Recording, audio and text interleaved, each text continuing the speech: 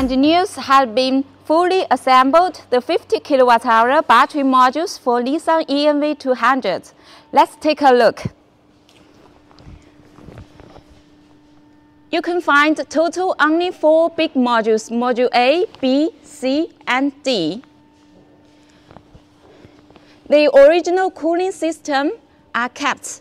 You don't need to remove the original cooling system. All the hole positions are corresponded with the original ones. You don't need to drill any new holes or cut the battery case. We had reprogrammed the BMS. After the upgrade, the car range can be upgraded to 350 kilometers, and the dashboard will display the new car range. The battery pack has been connected to the OBD2, so we can check the battery performance now. You can find the ampere hour is 137. Due to the limited space of the battery case, and in order to not change the battery case, also keep the cooling system, so we can only use this capacity to fit in. SOH 100%. Voltage difference is 17 millivolts. SOC is 43%. We discharge to this SOC for long-term shipping.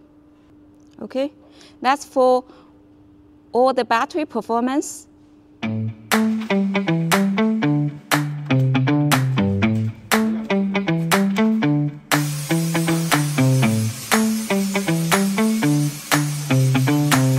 Now, all the modules and accessories have been disassembled from the e-NV200 battery case, and they are packed in modules now. Let's take a look. Total 4 big modules. So, total 4 big wooden boxes. All the modules and accessories have been packed. Each wooden box includes 1 module and some accessories. We have reprogrammed the BMS. And the harness for customers' own assembly are all packed together. Because the limited space of the e-NV200 battery case, so the height will be needed to add by 1 centimeter. All the accessories for customers' own heightening are all packed here.